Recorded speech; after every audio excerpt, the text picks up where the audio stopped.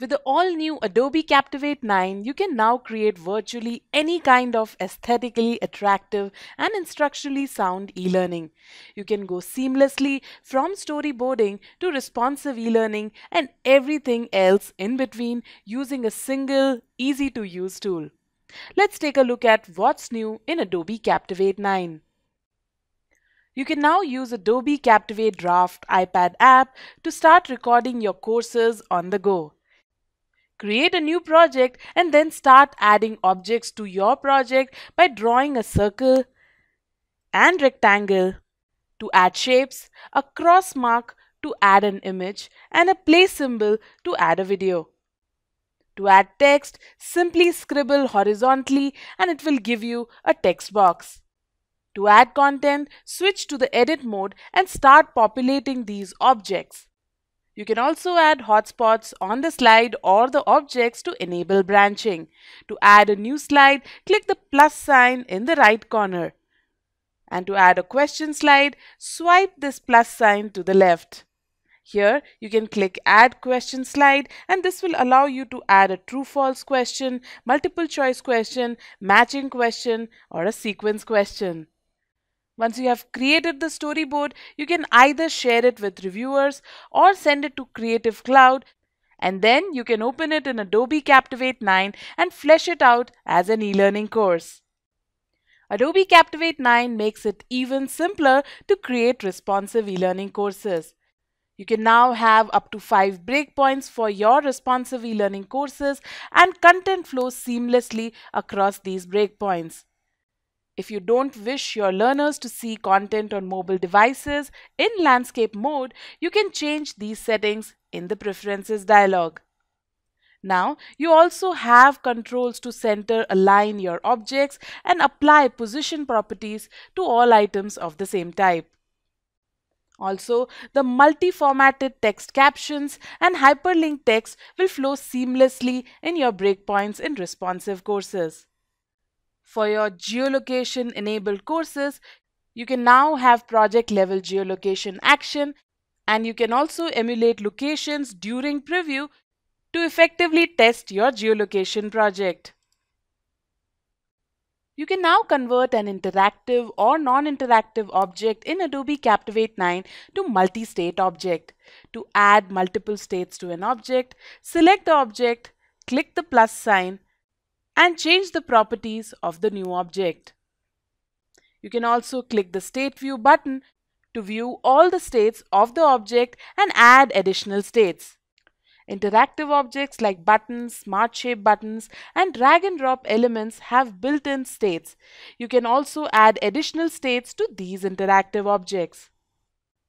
In this example, notice how the color of the car changes on the click of a button. And in this example, you can easily go to the next and the back state by clicking these back and next buttons. And here you can see how the draggables and drop targets change their appearance based on hover, rejection, and acceptance. In Adobe Captivate 9, you can now apply motion path effects and transitions to your responsive courses, and even have different effects applied on different breakpoints. To apply an effect to an object, simply right-click the object and select Apply Effect. Select the category of effect and select the effect you wish to apply. These effects are responsive in nature and will flow well on the other breakpoints. You can also add SVGs to your Adobe Captivate 9 courses. These SVGs will scale well on different breakpoints with absolutely no loss in quality. You can also edit and round trip these SVGs using Adobe Illustrator. In this version, you will find 11 brand new responsive themes with color variations and 6 new learning interactions.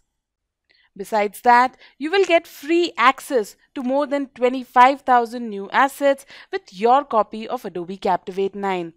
Go ahead and download these people images, pre-built games and interactions, themes and other assets and start using them for building your awesome e-learning courses. Using the new iOS device capture feature in Adobe Captivate 9, you can record HD video demonstrations for your iOS device. Just plug in the device and start recording the actions that you perform on the device. After finishing the recording, you can make the video richer by adding mobile-specific gestures such as swipe, tap, and pinch to zoom. Now you can also add knowledge check questions to your e-learning courses that will not interfere with the quiz score and LMS reporting. You can use these questions exclusively for creating practice type interactions or remedial content. To add knowledge check questions, go to Slides and select Knowledge Check Slides. Select the questions you wish to add and click OK. For these knowledge check questions, you can either provide feedback on the question screen or take the learners to a different content screen. Also, now there's no need to worry about content LMS integration as you can preview your content directly on the SCORM cloud. This will help you gauge LMS compatibility and get the error logs to identify those portions of the course that need attention even before you upload the content to the LMS. And last but not the least, you can now directly publish your Adobe Captivate courses to the brand new Adobe Captivate Prime LMS. Just log into your account and create a module. This module will be added to the module library in Adobe Captivate Prime. You can further use this module to create courses, learning programs, learning plans, and certifications and assign these courses to your learners. Start using Adobe Captivate 9 today to create any kind of e-learning end-to-end for any device.